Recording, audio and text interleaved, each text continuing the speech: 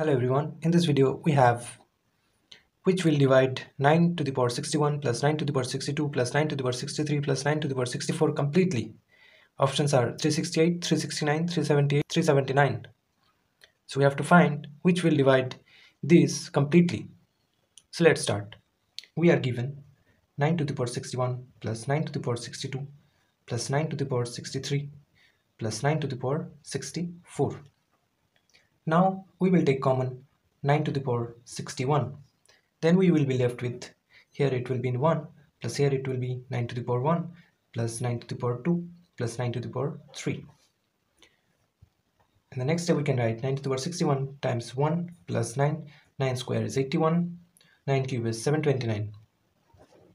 If we add all this, we will get 729 plus 1, 730, and 81 plus 9 is 90. So 730 plus 90 is 820.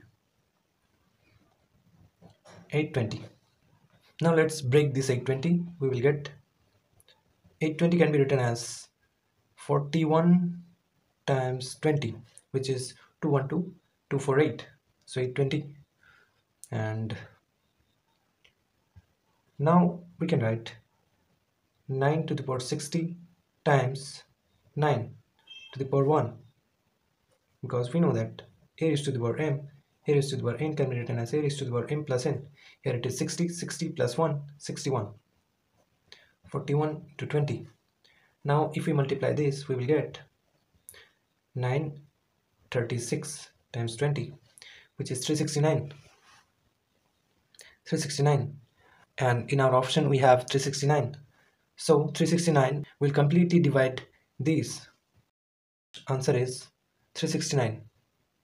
Thanks for watching.